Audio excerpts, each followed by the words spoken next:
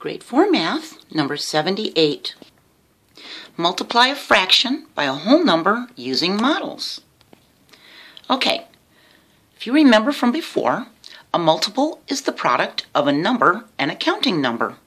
The multiples of 6 are 6, 12, 18, 24, 30, and it goes up higher and higher. The counting numbers are 1, 2, 3, 4, 5, 6, 7, 8, like that. So it's the product, see the products here, of a counting number and the number, okay? Now, we're going to use models to multiply fractions. Tala practices the guitar for 3/4 hour every day. She has a concert to perform in 4 days. How much time will she practice in the 4 days? Day 1 is 3/4 hours, and then another 3/4 hour on day 2, and day 3, and day 4. So here's a circle representing an hour, and it's split into fourths, and 3 are highlighted, so that's the 3/4 for each day, okay? Now, using a model, we could just count them. 1, 2, 3, 4, 5, 6, 7, 8, 9, 10, 11, 12. 12 fourths. See? The other way to do it would be to say 3/4 plus 3/4 plus 3/4 plus 3/4, which would still give us 12/4 if we added the numerators, okay? Multiplying them, we would do 4 times 3/4. 1 times 3/4 is 3/4. That's the identity property where anything multiplied by a 1 stays the same and keeps its identity. 1 times 3, multiplying the whole number times the numerator, gives us 3, and we keep the denominator 4, 3/4.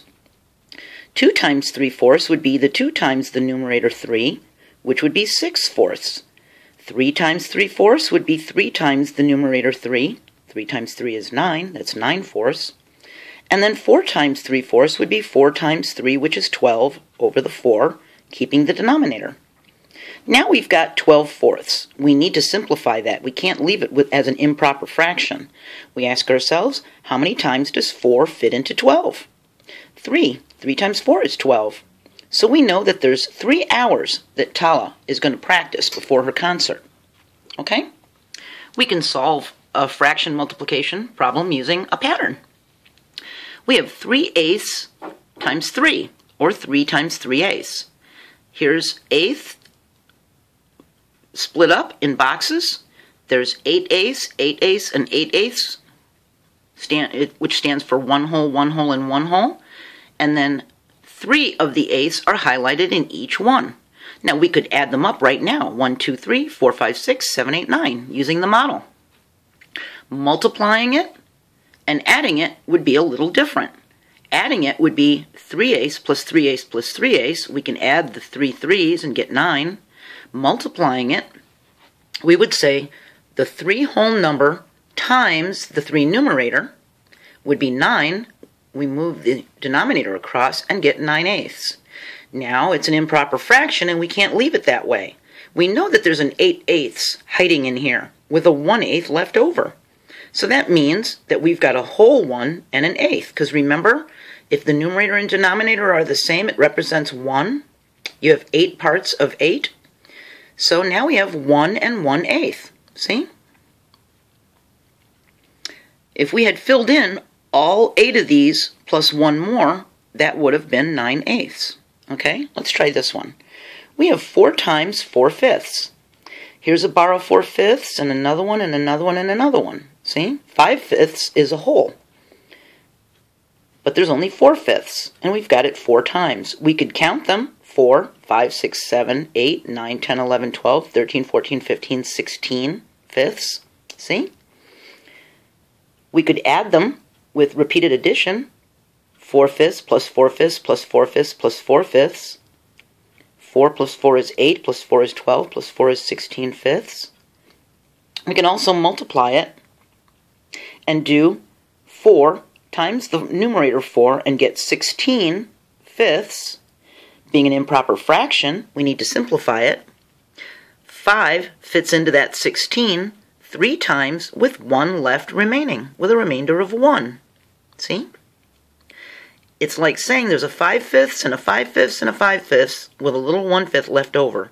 A whole and a whole and a whole, with a little 1/5 left over, 3 1/5. Okay? Keep that denominator the same. All right, multiply and solve and then simplify. We have 2 times 7/12. Here's a box of 12/12 and a box of 12/12. 7 of them are highlighted here and 7 of them are highlighted here. So we've got 1, 2 times 7/12. Okay, we could count them. 7, 8, 9, 10, 11, 12, 13, 14 12ths. We could add the 7/12 plus the 7/12 in each of them and get 14 12ths. Okay? Or we could multiply the 2 times the 7 numerator and get 14 over 12. Either way, we're going to end up with an improper fraction of 14 12ths. There's a 12 12ths hiding inside of it. 12 goes into 14 one time with a little 2 12ths left over. 1 and 2 12ths needs to be simplified. We ask ourselves, can a 2, 3, 5, or 7 go into either one of these in the fraction, the numerator or the denominator? Well, 2 can go into both of them. 2 divided by 2 is 1, 12 divided by 2 is 6, and we end up with 1 and 1/6. Okay, let's look at this one. 4 times 1/3. 1/3 and 1/3 and 1/3 and 1/3.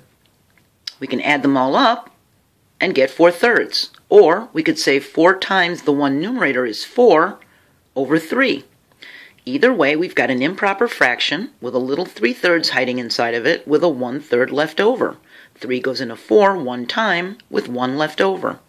Our answer is 1 and 1/3, and it doesn't need to be simplified anymore. Now we have 3 times 4, 6. Each circle is split into 6 parts. The blue ones represent the 4 6. We have 3 of them because we're doing 3 times 4 6. 4 plus 4 plus 4 is 12 over 6. We could also do 3 times 4 numerator is 12 and put it over the 6 denominator. Either way, 6 fits into 12 2 times. We get an answer of 2 whole as the final answer that doesn't need to be simplified or anything. No fraction to it either. It just came out as an even 2. Now we've got 7 times 2/3. These are all broken up into thirds. There's 7 of them, and 2/3 of each one is highlighted in orange. We need to add them up. We've got 2, 4, 6, 8, 10, 12, 14 of them. 14 thirds. Or we could have said 7 times the 2 numerator is 14 over 3. Either way, we've got an improper fraction of 14 over 3.